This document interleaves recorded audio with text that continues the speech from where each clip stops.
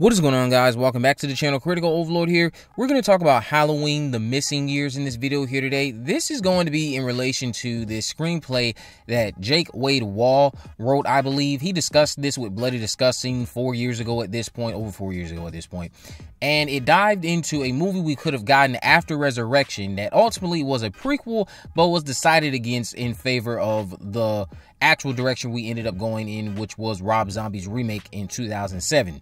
So this is what Mr. Wall had to say about that screenplay and what transpired in Halloween, the missing years.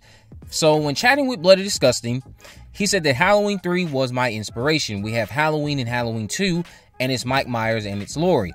Halloween 3 comes out in theaters and it has nothing to do with any of them. So then the franchise picks back up with Halloween 4. For years I thought, where was Michael that year? When we saw Season of the Witch, where did he go? So the whole concept of Halloween, the missing years, was the feeling where he was during Season of the Witch. That was the concept of how can we, for the diehard fans, tie Season of the Witch into the franchise. The concept was this: if Halloween is the night he came home, I started to think, wait a minute. Yeah, okay, that's one night he came home, but his real home was the asylum. That's where he really grew up. So the concept of the missing years was to begin the film by exploring a bit of his childhood in the asylum, which of course we see bits of this in the remake, and kind of fill in some of the pieces we didn't know about him. Like, why specifically that mask? And just kind of fill in some of the fun lore that came specifically from that institution. So then the concept would cut to the present when Season of the Witch is unfolding. I never did address it specifically, that film, but I filled in that there was a missing year that he didn't come home. So where did he go? He went to Smith's Grove. He went to his real home. He was returning back to what was essentially the place he grew up during his formative years. It was basically going to be him wreaking havoc on the asylum. And I think there actually was a sequel that was written that never got made either, also set in an asylum. That was supposed to be a sequel to Resurrection. It was a lot of fun. I thought it was an interesting, fun way for the Halloween nerds like me, the crazy fans, to tie it all in and still establish a new home for Mike, a new place for him to wreak havoc. Had the missing years been made and proved to be a success, would there have a plan for a direct follow-up? More missing years to explore? He goes on to say that was precisely what we continuously racked our brains over. One school of thought was, oh, okay, we can now get 4 movies out of Mike Myers wreaking havoc in Smith's Grove. There was also talk of specifically ending missing years, where it completely lays the way for Halloween 4. There was talk to do it both ways. Since the script never got made, there's no way of knowing what would have been agreed upon. Now, he goes on to say there have been an explanation as to what happened to him after the fiery conclusion of Halloween 2. Would he have gotten another Shatner mask, or would he have been walking around maskless and burnt to a crisp?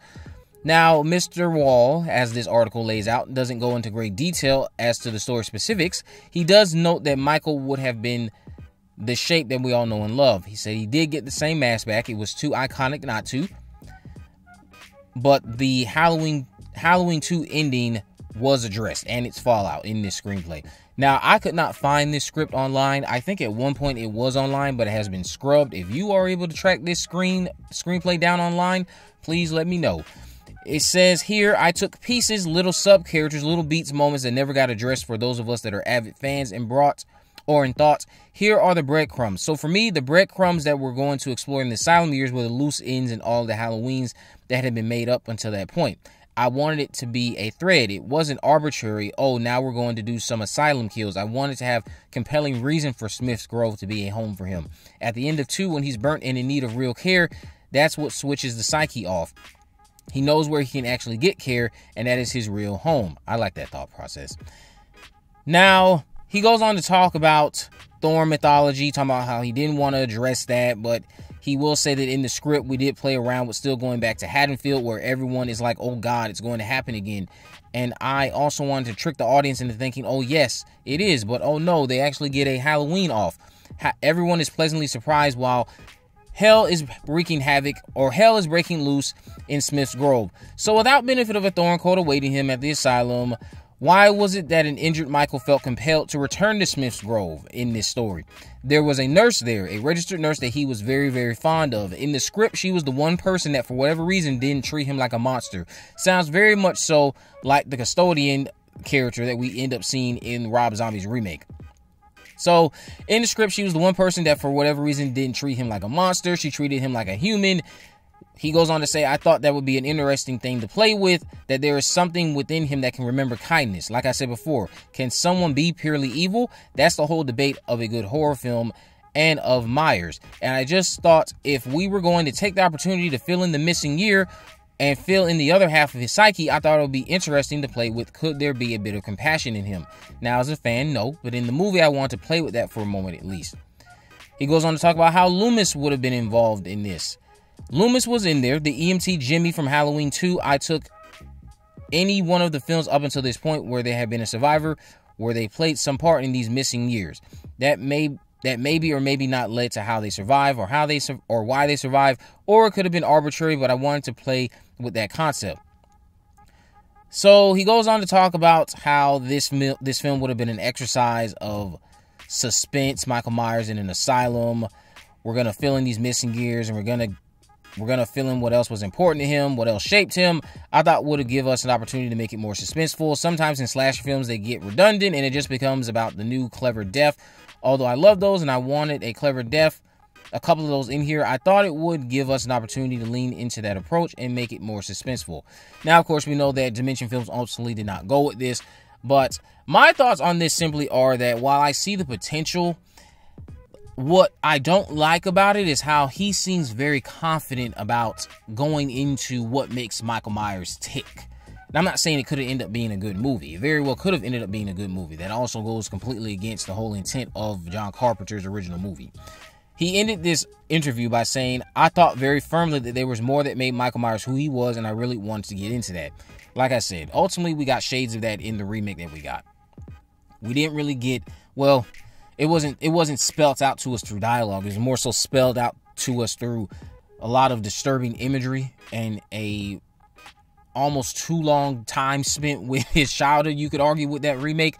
Even though the remake, I would argue, is a decent film, there's just things about it still creatively that I wouldn't have done, such as the amount of time they spent diving into his childhood, even all the way to the buildup of him killing Judith, and then also spending all this time in Smith's Grove. I would have tampered that a bit and gotten rid of some of that in the ultimate remake that we got. But I definitely see bits and pieces of this that ended up making its way into Rob Zombie's film. The Missing Years could again have been a great film, but executed poorly in certain ways when it comes to the creative decisions they're taking with Michael Myers and how they want to explore him, what makes him tick, etc. Why this mask, all of that stuff, which again is an aspect you can argue we saw in the Rob Zombie remake anyway. But you guys can let me know what you think about this down in the comment section below. Do you think The Missing Years of Halloween would have been a good movie? Why or why not? Or do you think that this concept is a good thing it was not made because you don't like the idea of exploring Michael Myers way too much? And considering some of you already think that the Rob Zombie remake was trash for that, this probably doesn't sound any better. Let me know all that down below. If you haven't already, of course, make sure you subscribe, turn on post notifications, and in this video in the description, I'll have links on my social media accounts. I'm on Facebook, Twitter, and Instagram. You can message me there, of course. Let me know any movies, news, or reviews you'd like me to cover in the future. And with all that in mind, guys, I will see you in the next video.